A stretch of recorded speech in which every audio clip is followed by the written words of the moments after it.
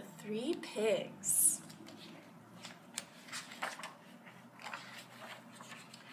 Once upon a time, there were 3 pigs who went out into the world to seek their fortune. The first pig decided to build a house, and he built it out of straw. Along came a wolf, who knocked at the door and said, little pig, let me come in." And the pig answered, "Not by the hair of my chinny chin chin." The wolf said, "Then I'll huff and I'll puff and I'll blow your house in."